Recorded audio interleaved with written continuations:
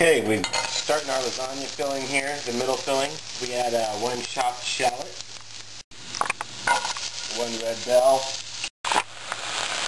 Then we add spinach and we just let it all cook down.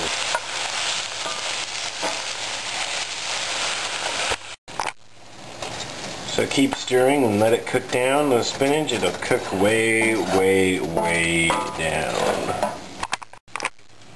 Then we add one complete recipe of the bechamel sauce and mix this all together. It's basically like a creamed spinach that we're putting in the middle of this lasagna. And so that's the look it should have, like it does here. Yeah. Okay, so now we're doing Christmas lasagna. We got the filling made. Now I'm just going to make the layers. We've made red sauce already. Check the video archive. You can watch how to make it. And then we just layer the pasta sheets now.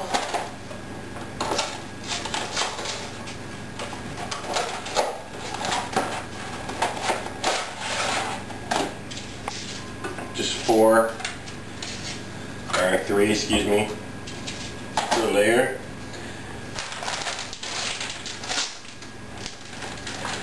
Then we do a layer of shredded mozzarella. Pretty light. Actually a little more than that. Cheese is delicious. And then I do a layer of fresh mozzarella as well. Like so.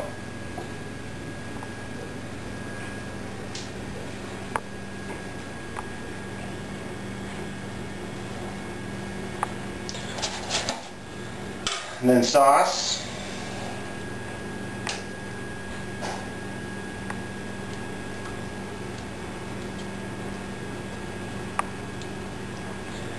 And then I always do opposite with the pasta sheets. I really don't know that it matters, but I just like to do it that way.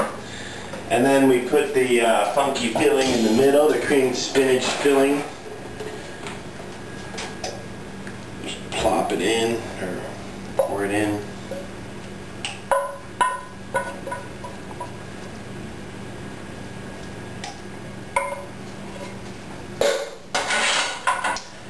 Pasta.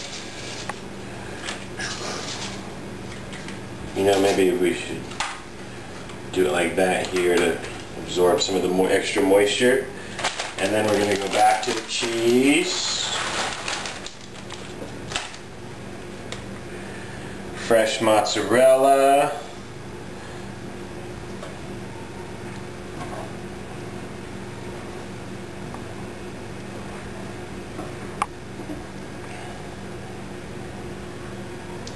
We'll just use the rest, and then some more sauce. Christmas comes but once a year. This is what we actually make on Christmas Eve. We serve it with the spaghetti squash and then grilled sausages and the red sauce as well. And it is awesome. You'll love it, and so will your family. Last layer of pasta. Again, I'm going to go... Okay, so we're going to put another layer of sauce on there.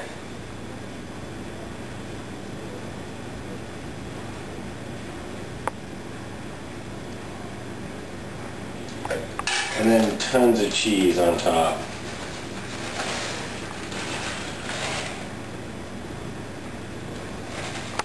Basically, I have an 8-ounce bag here. I did one 8-ounce bag on top and one 8-ounce bag with the 2 layers in the middle with the fresh mozz. So that's a good way to gauge it.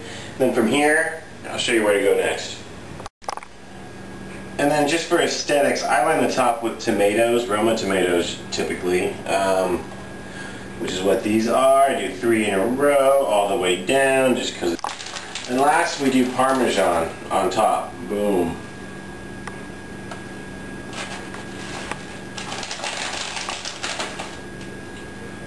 And then I'm going to pop this in the oven for 45 minutes.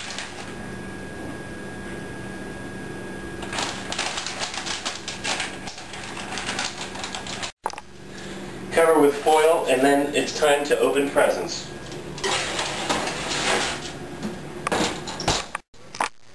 So after you bake for 45 minutes, you pull the foil off, bake for another half hour, and there you have it.